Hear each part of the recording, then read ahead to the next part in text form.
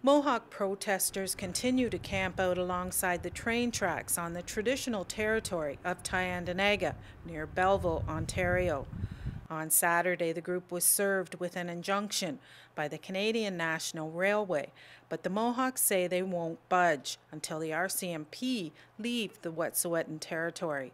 It's the fourth day that the rail lines on Canada's busiest corridor between Toronto and Montreal has been shut down. We spoke with some supporters who were there. What they're doing is right. And to lose their land when they have rights to their land. I am a landowner for Turbine 9 of the White Pine Wind Farm, and the government just came in and destroyed our wind farm despite the fact that I own the land. They came in and took it down. And I feel very strongly for these people because it's the same type of situation, taking land that they don't own and they don't have a right to. How do you feel about the support you're getting now? It feels good.